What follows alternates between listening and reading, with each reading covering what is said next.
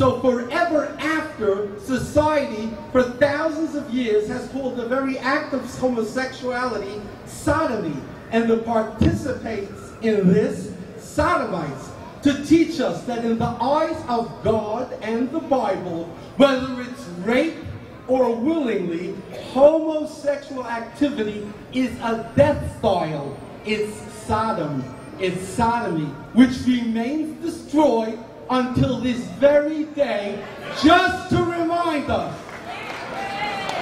The Sodomites want us, the religious leaders and religious followers, to forget this eternal lesson from God's eternal words. But I, for one, will never forget his timeless words. Homosexual activity remains sodomy for all time. It remains objectively wrong to those who promote it. They are evil just like those who promote adultery, pornography, incest, and underage sexual relations. It will always be wrong. And Sodom and Gomorrah remain destroyed until this very day. Please, I plead with you 2 more minutes. Now I'm going to tell you what we can really do about it. New Jersey has fallen very short. It's late in the game. You've given them, through your inaction, you have given them de facto homosexual marriage. Civil unions and domestic partnership is homosexual marriage. They just want to brainwash the kids now. That's all it's about. So what can we still do? Let me tell you.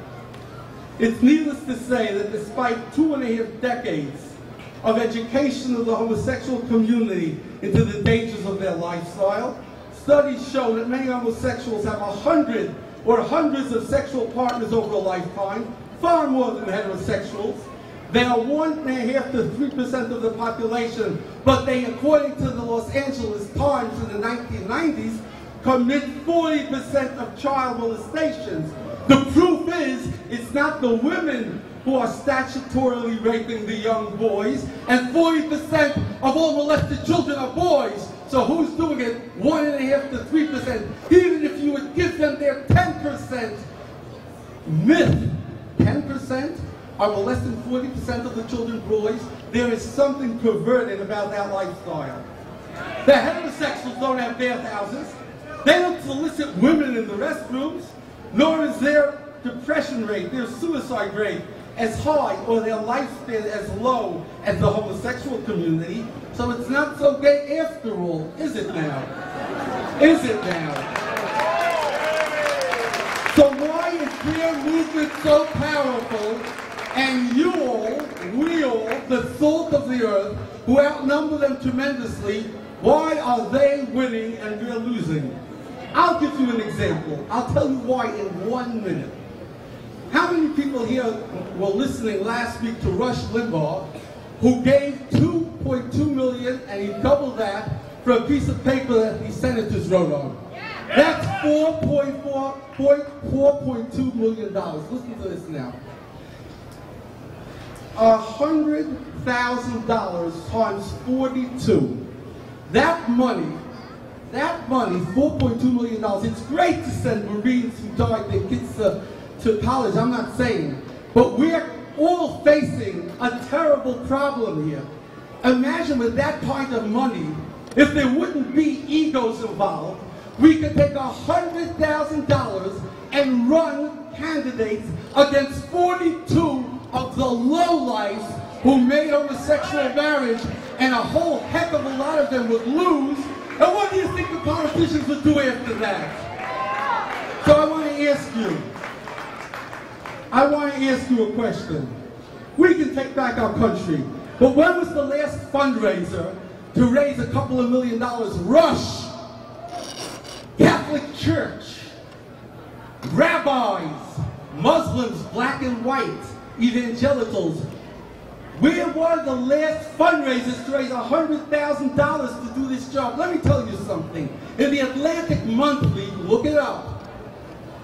The article is in March 20th, and I'm concluding now, but you've got to hear this. They have a story of a guy who raised $15 million to run 70 races across the country in 2006. and he boasted that 50 out of the 70 homosexualist candidates won. 50 out of 70, because they put their money where their organs are, and we should be putting our money where our religious values are. Thank you very, very much. They're playing the music. That means my time is up, I guess. Thanks, and God bless. If all of us were to pledge a written pledge not to vote for and to vote against any politician that votes for the homosexual agenda, through our churches, through our synagogues, we would have 1 million pledges in New Jersey. I promise you, the politicians would wake up. Let's stop talking about how bad it is. Let's get our money and our pledge cards out, and we shall win for the glory of God. Thank you.